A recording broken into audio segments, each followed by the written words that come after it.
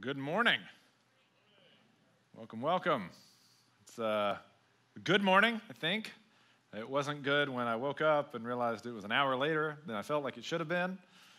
But we've progressed. Good morning to you watching online. You know what happened. You didn't intend to watch online today. You meant to be here, but you woke up late. It's okay. I am fully in support that I think Spring Forward Day, henceforth and forevermore, should just be online church day. And we just close it down. We all watch it in our pajamas. Jeff's not even here today. He wouldn't even know. We could get away with it, y'all. We just thought a little bit ahead. So we're going through this series on blessing one another, how to live a life of blessing. It's not just blessing once or twice. It's living an entire lifestyle of blessing. And so the first week, we kind of did an overview. The second week, we talked about praying before anything else. And make that a pattern of your life, a life devoted to prayer before you undertake any endeavor. The second letter was L. Was listen, right? So listening is key. If you want to change your relationships with other people, improve your relationships, listening is so key. Last week was, I think, my favorite week of all time ever, was eating. And I'm convinced we just need to do a whole series on eating. I think it was fun. I could do that, and we could do different. We've done kind of fruits. That was fun. Maybe we could do desserts or something. I don't know. This week we're talking about service. And then the next 2 weeks, we're going to be spending 2 weeks on sharing our story and sharing the story of what Christ has done. And so this week, as I was thinking about service, I was on my way into work, and I got behind a guy, or gal, I'm not sure of the gender, who had, he was going very slow, she was going very slow, and they had a bunch of stickers on the back of their car. And one of them was 26.2, and then the next one was 13.6, and they continued to rub it into my face that they were way more athletic than I am, all the way down to like a 5K. And I was like, I feel like if you've run the 26.2, you don't really need the 5K sticker. Like, that's like the participation trophy for me, you know? And so I got to thinking, I was like, man, I should run a marathon. I could do that, right? I could run a marathon. Thinking also that the first person to ever run a marathon died afterwards. Like, his heart exploded. So I'm like, let's be careful. But I could run a marathon. I've run a quarter of a marathon before. I've done that. It can't be that hard to just repeat that 3 times, right? I'm getting confused about what a marathon is and what a quarter of a marathon is. I was confused about what it is and what it isn't. And then I thought, I could do it. It wouldn't be that bad. But it's hard. It's hard to run a marathon. And then I got to think about all the time you have to spend training. I don't have time for that. It costs me too much time. I got no time. I can just get out there and walk, right? Same thing. And then I realized, that is the difference between serving once and living a life of service. We get confused on what those two things are. We think serving once is living a life of service, as opposed to being fully devoted to service. Just like running a little bit is the same as running a marathon. I can run. Sure you can.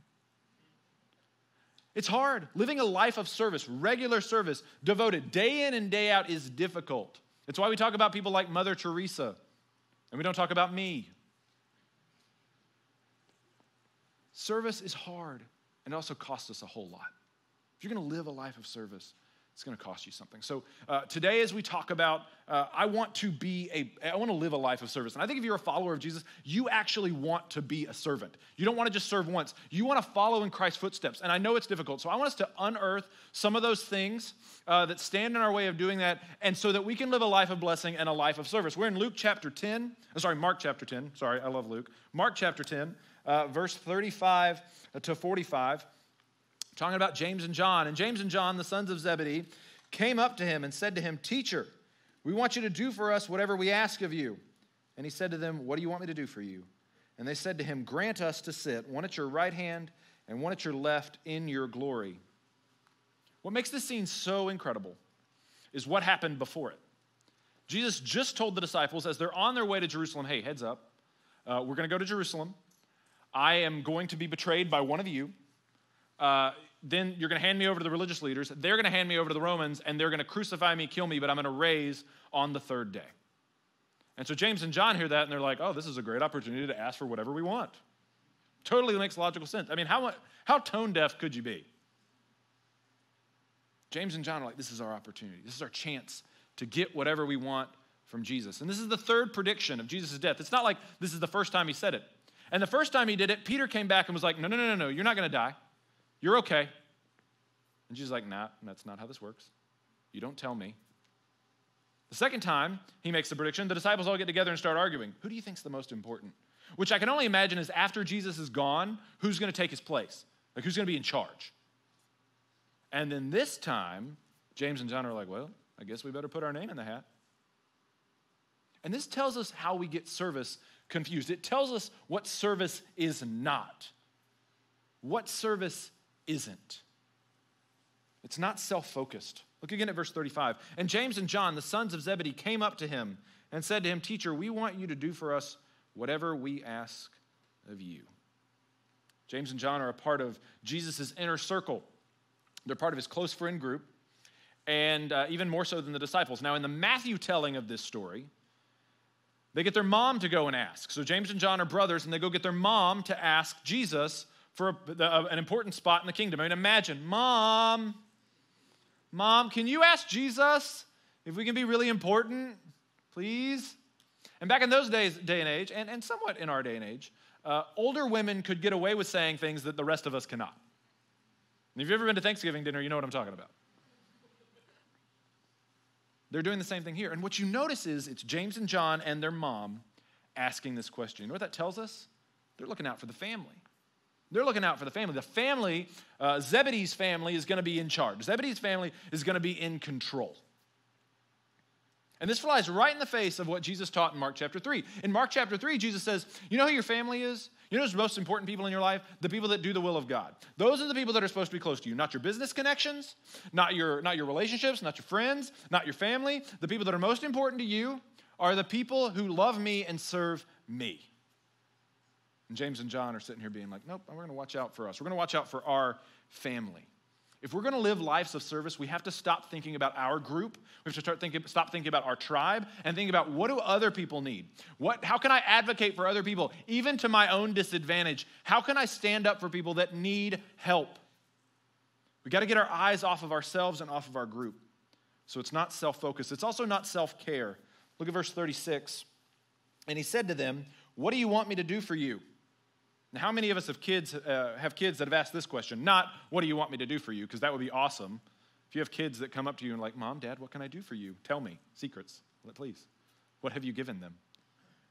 No, we ask questions all the time when we were kids. Do you remember going to your mom and dad and be like, Mom, I'm going to ask you something, and I need you to just say yes. Just say yes. Just promise me you'll say yes. And Jesus is like, all right, guys, what do you want me to do for you? Here are two grown men being like, Jesus, please, I want you to do something for us. He's like, what do you want? Let me ask you this. If Jesus were to ask you, what do you want me to do for you? What would you say? What do you want me to do for you? I'll tell you what I would say. It would be some kind of self-care. Make me healthier. Make me able to run a marathon without like busting a gut. That'd be great. Help me be a better father, better husband, better pastor, right? Help me be better. It'd be self-care. Do you know the self-care industry in the United States is an $11 billion industry? And it's growing. We love self-care. Because what we've done is we've traded the gospel and we've traded the person and power of Jesus Christ for an Instagram influencer who tells us everything we want to know and feel that's good about ourselves. It's okay to not be okay. It's fine. You can be vulnerable. Be authentic. It's good. Now, there's some truth there. It is okay to not be okay. That's part of being a Christian too, right? Like going to the cross and being like, I'm not okay. And just being like, I know, I ain't got it. But the problem is we stop there, and the influencer lets us stop there as well. They don't challenge us to move beyond it. They don't challenge us to move beyond it. Lee Stein, in an article that was sent to me by Blair Thomas, who's one of our volunteers here, he works here behind the scenes, running all the cameras and stuff like that. Blair's awesome, great guy, and he paid me to say that. And in a scarily on-point article that he sent me in the New York Times by Lee Stein, who's not a follower of Christ, by the way, she says that we're finding our hope on a screen filled with influencers. And she says this: our new belief system is a blend of left-wing political orthodoxy, intersectional feminism, therapy, wellness, astrology, and Dolly Parton. And she's not wrong. She goes on to compare Instagram influencers and other influencers on social media to televangelists. She calls them instavangelists. She's not wrong. We like people to tell us we're okay. We want people to tell us what we want to hear. They say these influencers say, "What do you want us to do for you?" And then we want you to tell us that like it's okay.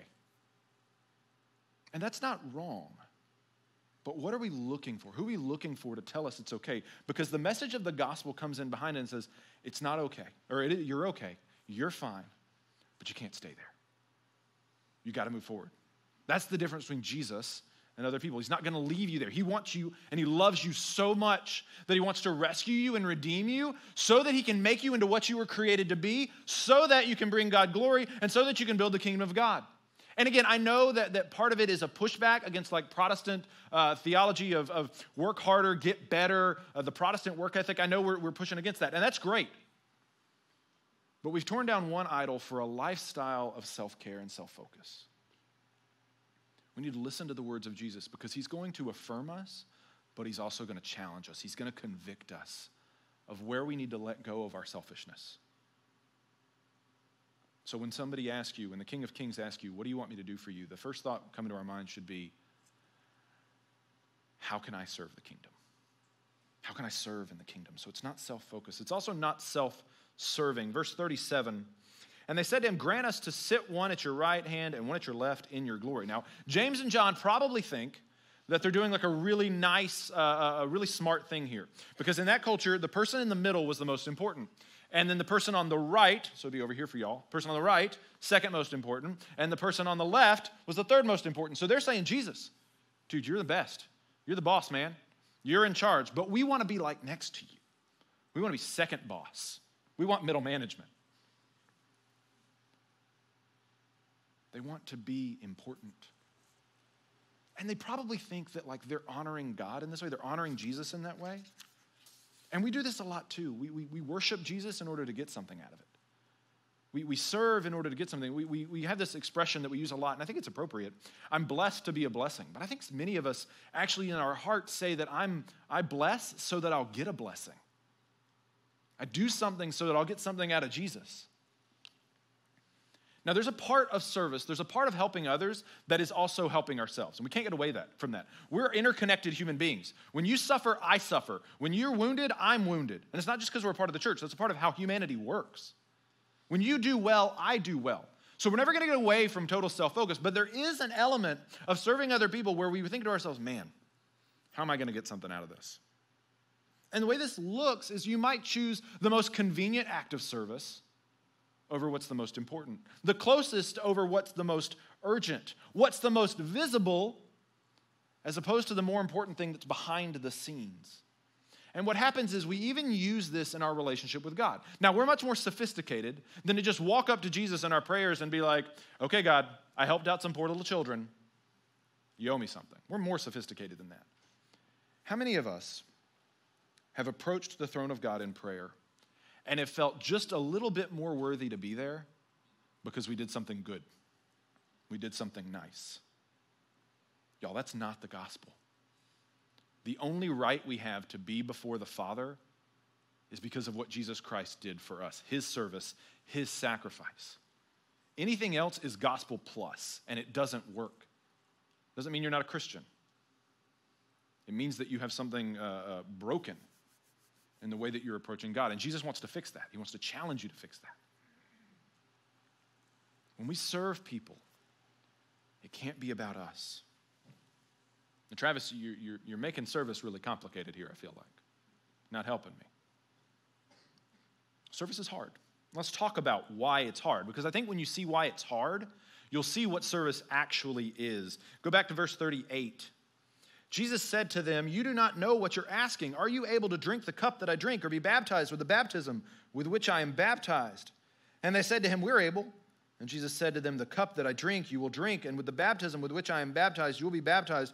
But to sit at my right hand and to sit at my left is not mine to grant, but it is for those for whom it has been prepared.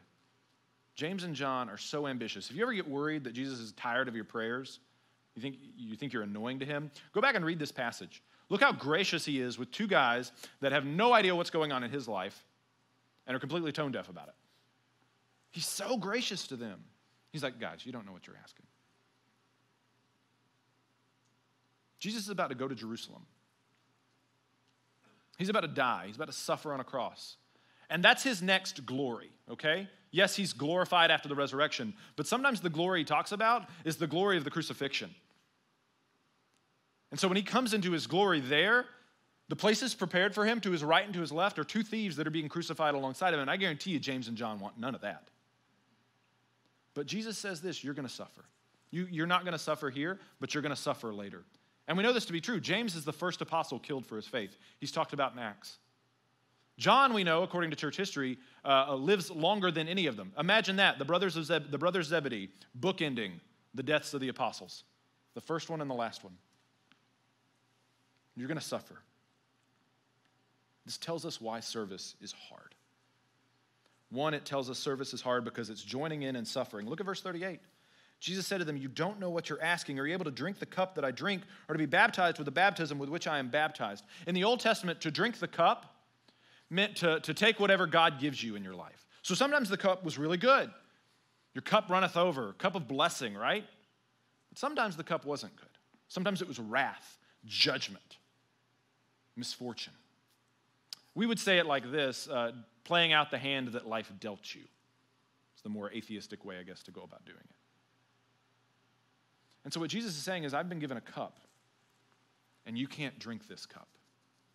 Because the cup that Jesus is going to drink is the cup that's been assigned to all of us. Because of our sin, because of our brokenness, because of the wickedness of humanity, each single one of us have been given a cup to drink. And it's a cup of wrath and judgment. I know, scary.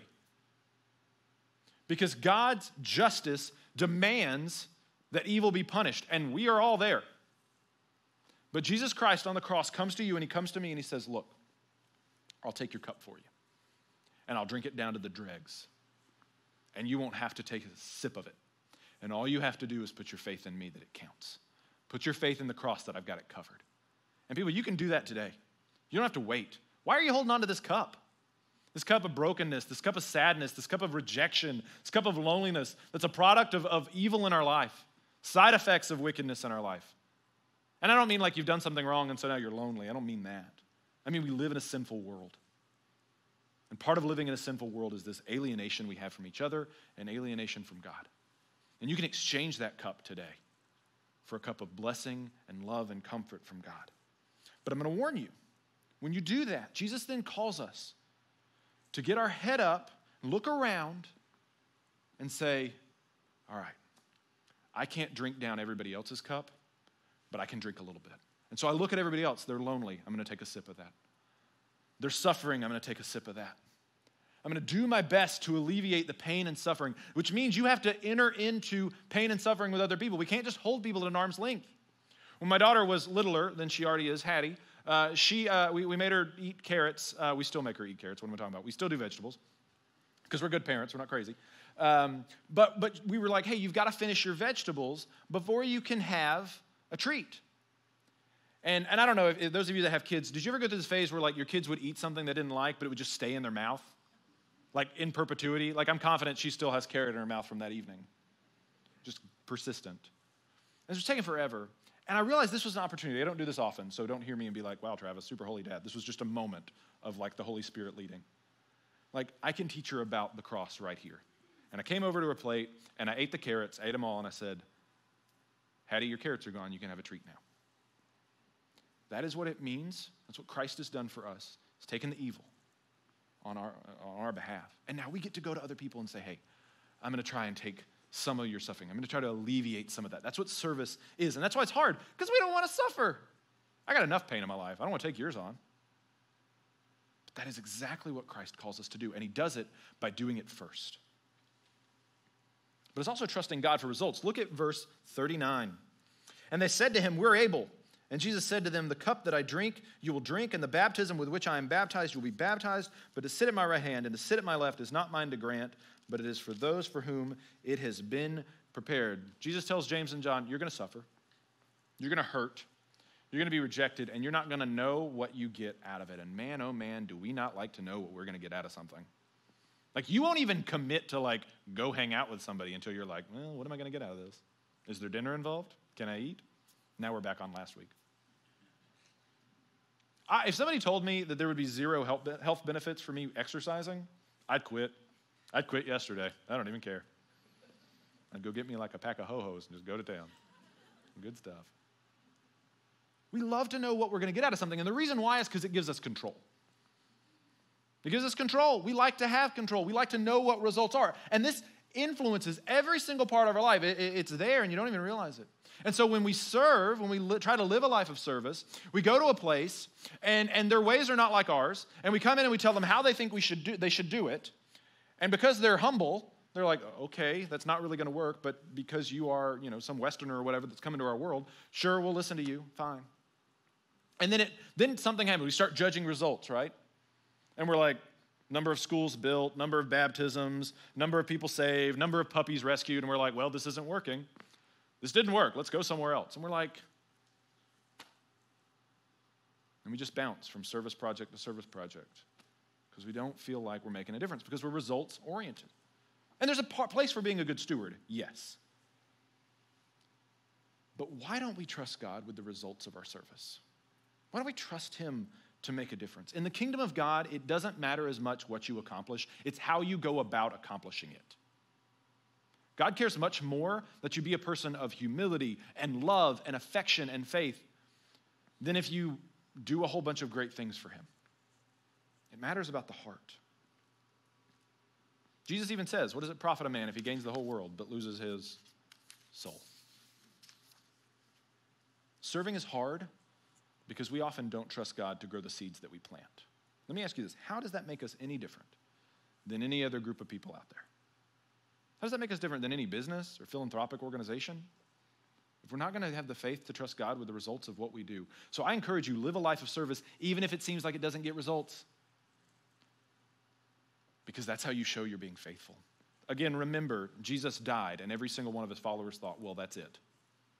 It's done. It's over.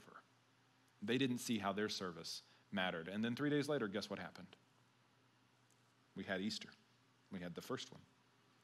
So Travis, you've confused me thoroughly, and you've told me this is going to be really hard, but you've still got a little bit, so let's finish this off. What's this going to cost me? What's this going to cost me? Well, let's see what we got. Let's see what we got. What's it going to cost? Verse 41, and when the 10 heard it, they began to be indignant at James and John.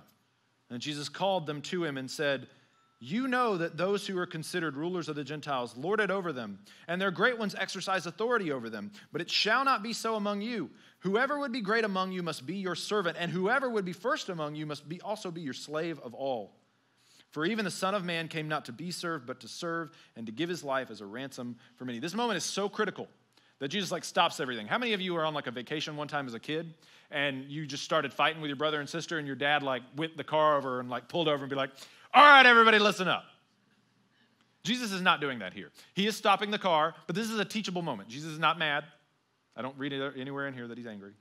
But Jesus is like, hey, this is a good opportunity for us to talk about how our kingdom, how my kingdom is different than the world. And Jesus does this all the time, where he inverts the kingdom, right? He says, turn the other cheek. He says, love your enemies.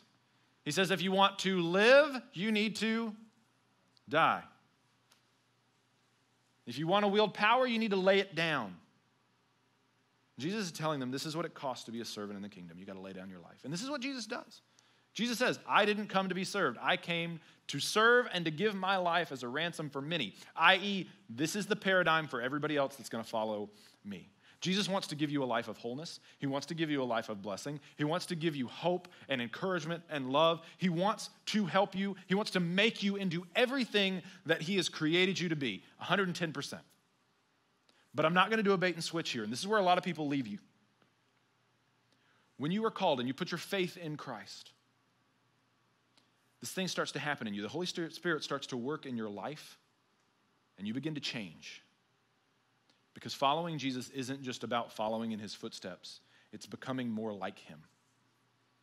And if we're going to be more like Jesus, we have to recognize that it's going to cost us something. Not because it's going to earn us anything, any relationship with him. That's not it. But because we become fundamentally changed to be more like Christ as we grow. So what's it going to cost? Well, it's going to cost our priorities. Look again at verse 41. And when the 10 heard it, they began to be indignant at James and John. You know why I think they're mad? They're mad because they wish they had come up with the plan to ask Jesus for the second and third spots. They're not like, God, James, John, you guys are so insensitive. He just said he's going to die. That's not why they're mad. I think that our priorities tend to be climbing the ladder, being good at what we do, being happy. I watched a video, a compilation video. Maybe you've seen them. I think maybe it's Glamour magazine that does them. I'm not a big reader of Glamour magazine personally, but this was a YouTube video that I found. And they interviewed people from ages 5 to 75, and they would ask them one question. And it was, of course, precious, but then it got really moving. They asked them, what's your goal in life? And every single one of them, every single one, said something like, be happy, win an Oscar, be famous. Some of the people that were like in their 60s and 70s were still like, I want to win an Oscar. I want to be famous. Like, late bloomer, okay. But not one of them said, I want to sacrifice for other people. I think the closest they got was like somebody said they wanted to leave a legacy for their children. Our priorities are taking care of ourselves so often. If we think something is important, we will pursue it. And usually that is taking care of my group, taking care of my people. And we get competitive when that's threatened, right? Look, laying down your life isn't just giving from what you already have. Hear this. It's not just giving from what you already have. It's also giving from the opportunities you have to gain more. Do you see that? There's this Old Testament teaching where Jesus, I guess it is Jesus, but where God kind of gave a law and said, look, when you harvest a field, if you drop anything while you're gathering things up, just let it lay there. Because the poor are going to come from behind you, and they're going to gather that stuff up so we can take care of them. We're not going to exhaust every single opportunity we have to become even richer than we already are. A life of service means rejecting some of the opportunities we have. Just because we can have it doesn't mean we have a right to it. So what's a priority? It's going to also cost us our prestige. Look again at verse 42. And Jesus called them to him and said to them, you know that those who are considered rulers of the Gentiles lord it over them, and their great ones exercise authority over them, but it shall not be among you. Whoever would be great among you must also be your servant, and whoever be first among you must be slave of all. You know what the difference is between a servant and a slave? A servant gets to go home. A servant has an identity. A servant might actually own property. It's the job. A slave, that's his life. A slave is constantly forced to think about others before themselves. Always. The most other-focused person in history is a slave. Because they have to be. And they're also marked by things, right? You could look at a slave in the days of slavery and know that that person was a slave. Whether it was based on skin color, whether it was based on tattoos or markings, whether it was chains, whether it was their clothing. We like our markers of prestige in our world. And sometimes they're big things, like we like big cars or big clothes or big houses. And that's how we tell people our station in life. Others of us are much more subtle. We dress down, but we got the cool shoes with the red bottoms on them. So when we cross our legs, people know what your station in life is. Or you dress like a hobo, but you got every single technical advancement in history. So that people know where you're at. When Jesus dies and he's resurrected, he tells Thomas, we're going to talk about this on Easter, he tells Thomas to put his fingers in the holes in his hands and in his feet, which means that Jesus carries the scars of his body into eternity with him. Those don't heal up. You know why? They're markers of prestige.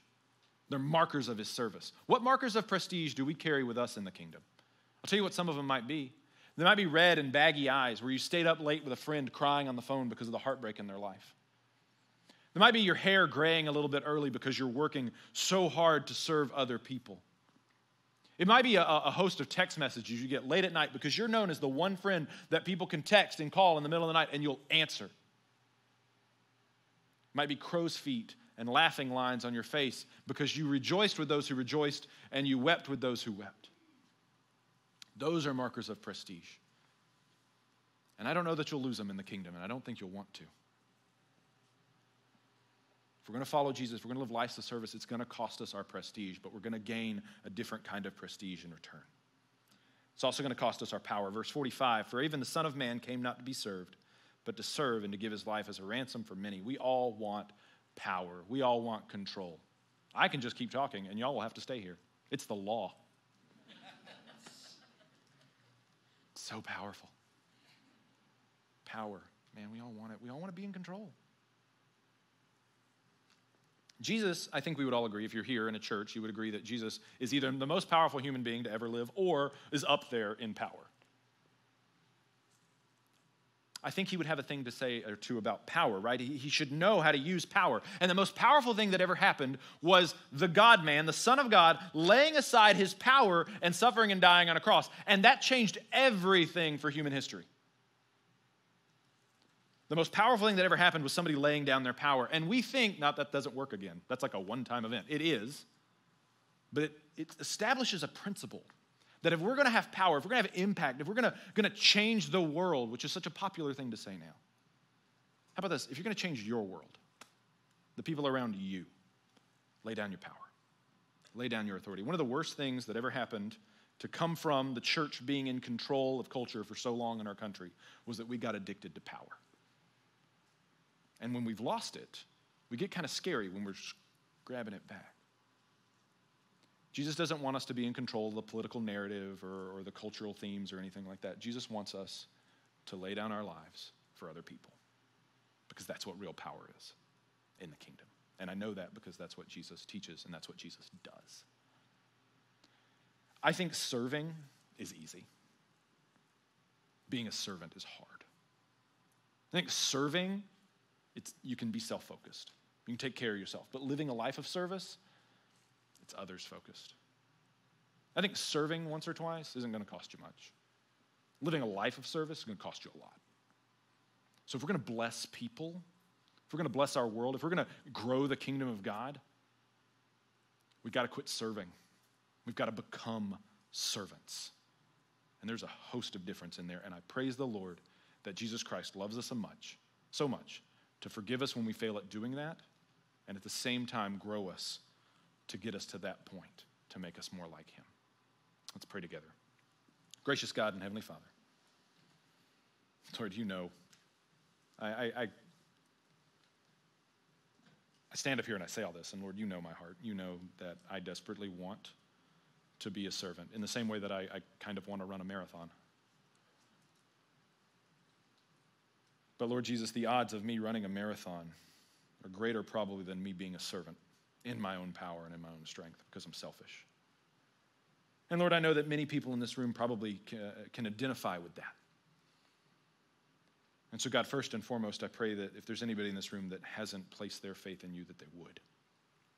That they would see you, Lord Jesus, for the servant that you are and the beautiful servant you are, and they would trust you today. And if you want to know how to do that, you can come and speak with me in the next steps area. But Lord Jesus, we also know that you want to grow those of us who are followers of you into being servants, living lives of servants. We may never be comfortable with that, God, but I pray you'd give us the courage to pursue that end in our lives, to make us servants just like you were a slave of all, so that we might be redeemed.